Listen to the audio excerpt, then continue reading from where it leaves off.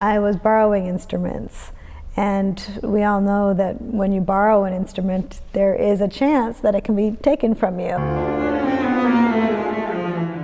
I think I'm certainly the only person I know of that can say that I play on an instrument made by my father. Wow. So yeah, I'm very proud of him. He was not always a violin maker. He used to be a chemist, and he wasn't happy in that profession.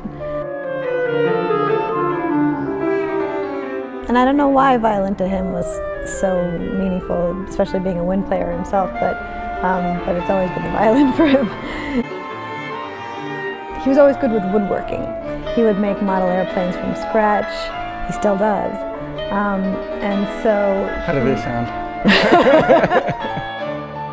You don't know how it's going to sound until it's completely done. And from the first note, I think even he was surprised.